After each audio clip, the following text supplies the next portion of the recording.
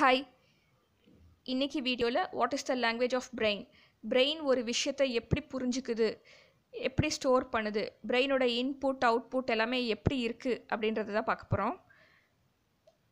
இப்போது நமக்கு தெரிஞ்ச மொழியில் ஒரு விஷயத்த சொல்லும்போது தான் நம்மளால் ஈஸியாக புரிஞ்சிக்க முடியுது. அப்படி இருக்கையில் நமக்கு கிடைக்கிற எல்லா இன்ஃபர்மேஷனும் நம்ம பிரெயினில் தான் ஸ்டோர் பண்ணுறோம். அப்போ பிரெயின் ஒரு இன்ஃபர்மேஷனை எப்படி ப்ராசஸ் பண்ணுது, அது என்ன ஃபார்மேட்டில் புரிஞ்சுக்குது அப்படின்றது நமக்கு தெரிஞ்சதுன்னா நம்மளால் நிறைய விஷயங்களை ஈஸியாக ஸ்டோர் பண்ணி ஃபாஸ்ட்டாக ரிட்ரீவ் பண்ண முடியும். பிரெயின் சாதாரணமாக எப்படி செயல்படுது, ஒரு விஷயம் நம்ம படிக்கும்போது கேட்கும்போது அது எப்படி செயல்படுதுன்றதை முதல்ல தெரிஞ்சுக்கலாம்.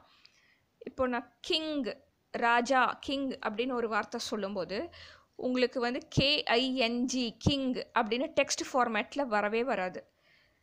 அதுக்கு பதிலாக அதுக்கான பிக்சர் தான் வரும். இப்போ எனக்கு ராஜராஜ சோழன் வரலாம், உங்களுக்கு மைசூர் மகாராஜா வரலாம், இன்றைக்கி இருக்கிற குழந்தைங்களுக்கு பார்த்தா சோட்டா பீமில் வர இந்திரவர்மன் மகாராஜா கூட வரலாம். ஆனால் எது எப்படியோ டெக்ஸ்ட் வரவே வராது.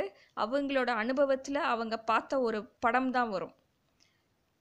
இப்போது நமக்கு நிறைய கனவுகள் வரும். கனவுன்றது என்ன, நம்மளோட ஆழ் மனசில் பதிஞ்ச விஷயங்கள், நம்மளோட ஏக்கம், நமக்கு நடக்கணும்னு நம்ம எதிர்பார்க்குறது, நம்ம பயப்படுற விஷயங்கள், இதெல்லாம் தான் நம்ம ஆழ் மனசில் ஸ்டோர் ஆகிருக்கும். இப்போ அதெல்லாம் கனவாக வெளிப்படும் நம்ம தூங்கும்போது. இப்போ அந்த கனவில் நான் இப்போ நீங்கள் ஒரு குதிரையில் நீங்கள் குதிரையில் ரைட் பண்ணுறீங்கன்னு வச்சுக்கலாம். அப்போது I am riding a hours அப்படின்னு டெக்ஸ்ட் ஃபார்மேட்டில் வராது அந்த கனவு. நீங்கள் ஒரு குதிரையில் போயிட்டுருக்கிற மாதிரி ஒரு காட்சி தான் பார்ப்பீங்க. இப்போ இதிலிருந்து பிரெயின் இயல்பாகவே ஒரு படங்களை தான் புரிஞ்சுக்குது அப்படின்னு நமக்கு தெரியுதுல்ல.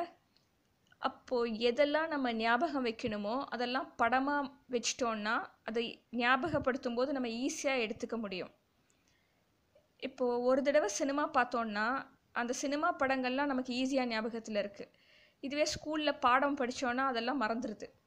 ஏன்னா சினிமா படங்கள் பிக்சர் ஃபார்மேட்டில் இருக்குது. ஸ்கூலில் இருக்க லெசன்ஸ் எல்லாம் புக்கில் டெக்ஸ்ட் ஃபார்மேட்டில் இருக்குது. இதுதான். அது மட்டும் இல்லை, இப்போ ஒரு ஒரு ஒரு புதுசாக ஒரு நபர் நமக்கு அறிமுகமாகறாங்க, அவங்கக்கிட்ட நம்ம ஃப்ரெண்டாகிறோம், அவங்க பேர் சொல்கிறாங்க. அப்போ அடுத்த தடவை அவங்கள சந்திக்கும் போது அவங்க ஃபேஸ் பார்த்தோன்னே இவங்க அன்றைக்கி அறிமுகமானாங்களே நமக்கு ஞாபகம் வரும். ஆனால் அவங்களோட பேர் மறந்து போயிடுவோம். கண்டிப்பாக இந்த எக்ஸ்பீரியன்ஸ் எல்லாத்துக்குமே லைஃப்பில் ஏற்பட்டிருக்கும். அது ஏன் அப்படின்னா அவங்களோட ஃபேஸ் இமேஜ் ஃபார்மில் இருக்குது, அவங்களோட நேம் டெக்ஸ்ட் ஃபார்மேட்டில் இருக்குது. நம்ம பிரெயினால் ஈஸியாக பிக்சரை தான் ப்ராசஸ் பண்ண முடியுது, அந்த டெக்ஸ்ட்டை ஞாபகம் வச்சுக்க கஷ்டப்படுது.